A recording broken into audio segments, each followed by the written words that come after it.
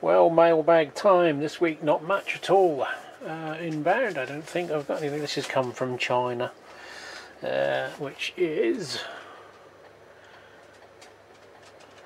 this building here, which is purported to be 187. It's an Outland Models, which are probably better known for their N scale stuff. They do a hell of a lot for N scale.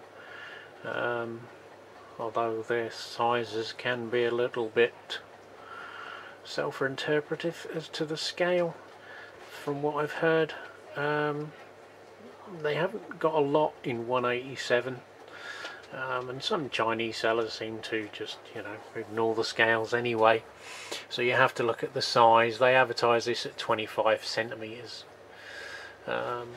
which I think is up to the top there, where obviously like the elevator top is. Its nominal size here, it's a bit dark in here tonight, is 23. Now comparing it to the top of Office Block off my Kibri kit, the windows are a bit smaller, but yeah, I mean, with the VAT there is no shipping charges. It's 20 quid, which is well, about what kits are. If not, they're considerably more than that. But there is not really a lot in sort of the high-rise office blocks, flats, apartments. There's not really nothing in the English market. There's a Gauge Master kit, which is HO anyway, so I think it's a hotel, but it would be quite a compact high-rise hotel. But then this is no great thing. I mean, the footprint is there. But I've seen these on eBay occasionally. There was 3 of them, and I went to bid on them, and they all went for £20+ plus the shipping. And I thought, well, you can buy them new for that. So I'll take my chances and buy one where I glue it together rather than look at someone else's mess and their glue. There's no real verbal instructions. It is fairly straightforward. They just have little square pips on the panels. You can just see there the top would be a roof section, a floor section, and the mid section.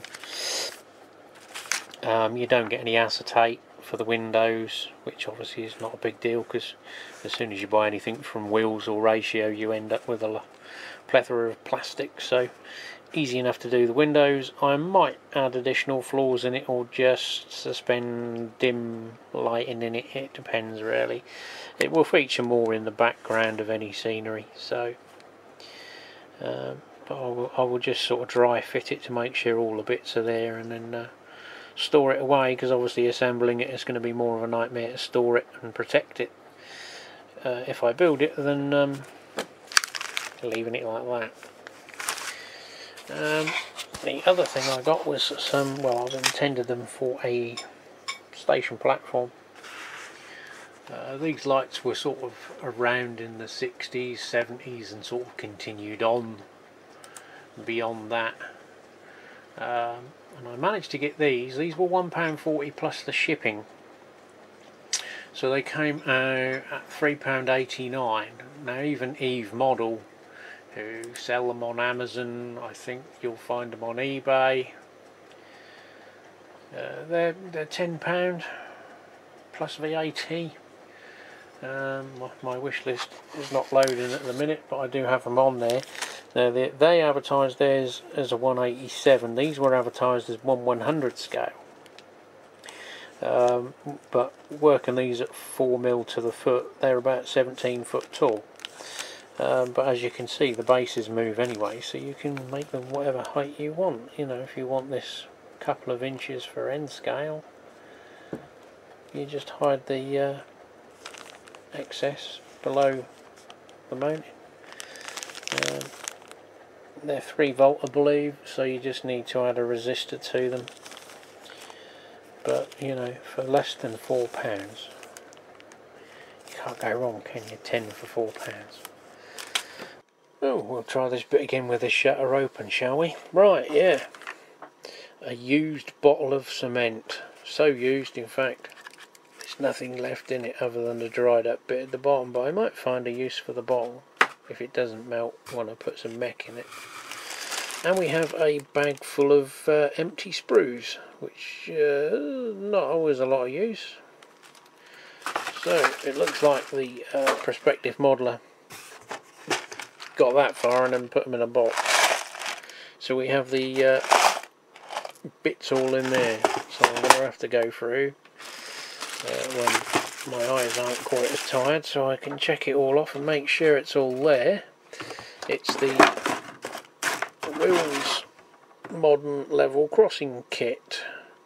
If you recall, a few videos back I had another one of these which was a bit worse for wear, but it had some other useful bits with it. That one was considerably cheaper than this one, but this one is considerably cheaper than the new RRP.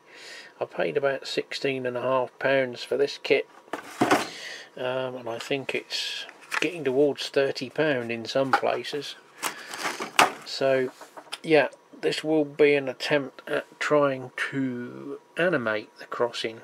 If I can get the other bits working and have the working signal warning lights and hook some servos up to the barrier arms and actually get it operating, although obviously we're a long way away from mechanising anything for a railway layout that's not even got a building yet. But I am trying to find the brass etched kit that someone made at one stage, so the actual dangly bits on the barrier crossing dangle. Because you always need some dangly bits that look realistic, don't you? A bit dark and dingy today. Certainly not summer weather outside. So the only other one we've had this week was, I think it was a purchase earlier this week.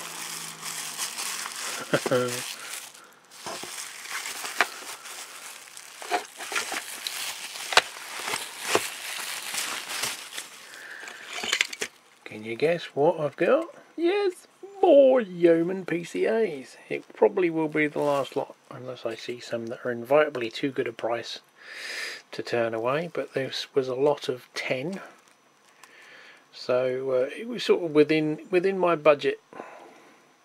Some of them have got little minor bits missing off them, but nothing too major. So I'll just get them out. We'll have a quick look and call it quits for this webby-sode, I guess. Well, one's got a rather generous load of railway ballast, which I don't think should belong in a Yeoman. So we'll have to soak that and hope they've used PVA when we can dig that out. I did manage, on my previous one I had the what was it, MCAs, were they? The little 26-ton mineral wagons. I managed to get all of the crap that was in them glued in. The larger sort of pea shingle looking stuff floats, so I don't know what it's made of, but we got that out, so that might prove useful for some scene somewhere, but it weren't staying in the wagons. So yeah, we've got like this one missing buffers, easily fixed with cutting them off and gluing some new white metal ones in. That's got 3 lost on that one. The brake reservoir details missing off this one. Somehow has managed to detach itself. We've got another buffer head missing on this one. There was one not uncommon with these horrible plastic cheapo corner cutting Hornby measures. The bottom bit what the hook attached to snaps off, like in that one. I think there's a couple of those that are broken, so nothing major. That one's probably not going to last long, the way they've screwed that one in so far. It's on the verge of snapping, but the old metal ones will replace these. So I'll have to have a look round, because I don't think I've got enough of them old metal ones to make good all of them in one hit. That one looks like it's got a dodgy wheel, so plastic axles. Replace the axles. They might clean up. They look like they've all got their brake wheels on them. I think when I looked at the picture, Yeah, so far so good. Yeah. Oh, just one there, so we'll have to use them little clothing poppets I bought. They're a good substitute, good enough for this scale anyway. So yeah, they were, I can't remember what they cost me, about 70 odd pounds, 75 pounds, something like that, for 10, so £7.50, £7.80 each, something like that they were with the post. So they were under my budget limit. I just need to find some MGRs around about the same money. I did message a guy on Facebook, he looked at the message and has not responded. I quite don't think that's the concept of being able to sell, but there you go, that's Facebook for you.